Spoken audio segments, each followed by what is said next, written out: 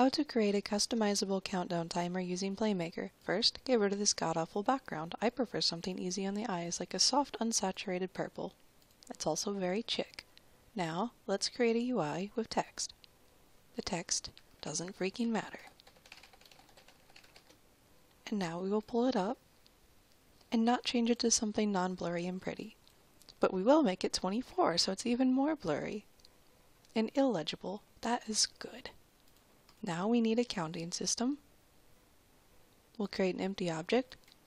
We'll name it Counting Manager because we're official with our bright chick purple background. And now we need something to remind us of our success.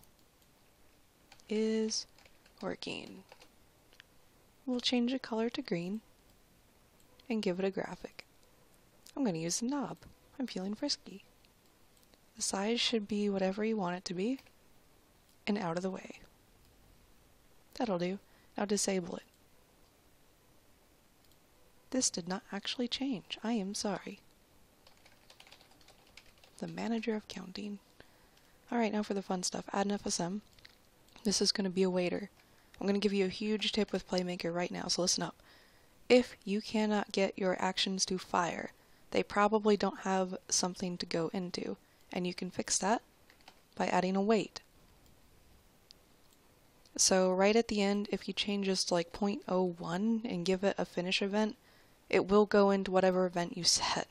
Like if you just put transition finished and you can't figure out why it's not going into another event, that will fix your problem.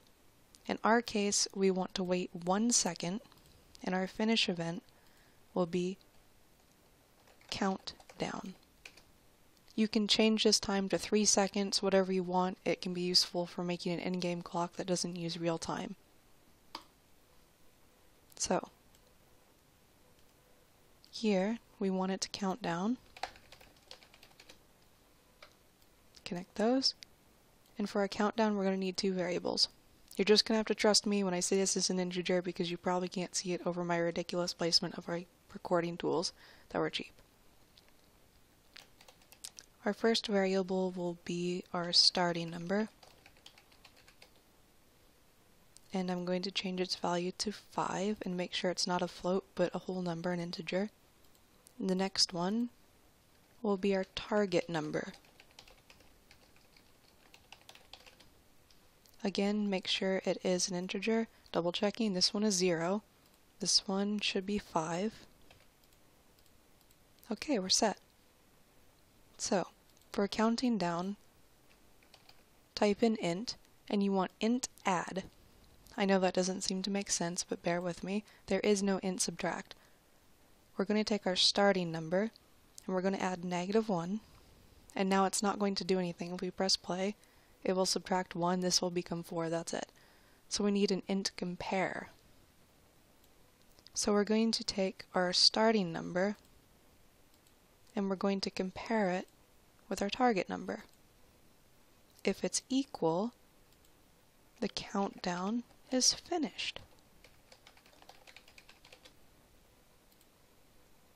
And here we'll add another state, countdown complete, and connect them.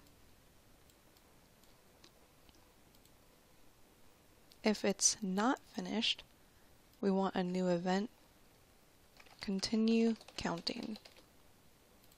If it's greater than, also continue counting. That'll loop it back here. On countdown complete, we're going to activate our game object, which is working. Now when we press play, we'll see if I'm a liar.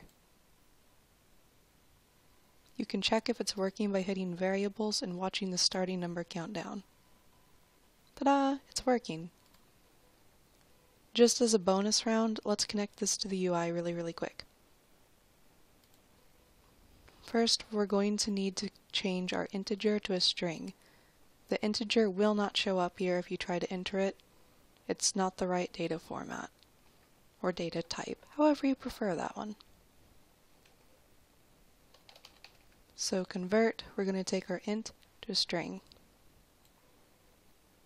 The int variable is going to be our starting number, and our string variable will have to create one. And I'm going to call it int to string. To actually display it on our interface, we need to get the property of the interface. So go to text. This is an easier way to do it, just bear with me. We're going to set property. And the reason we put it on the text, even though we're going to use it in our accounting manager, is because it's easier to just drag this right down here. Ta-da! And the property we want is text string. Just copy this.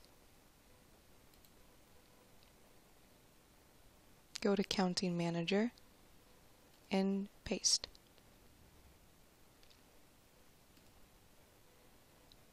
Paste after. And the value we want to change to our int to string. And now when I press play, it's not going to change right away. It's going to be stuck like this. But it is working. This has to be moved up to before int compare, because it's doing things in the order that you tell it to.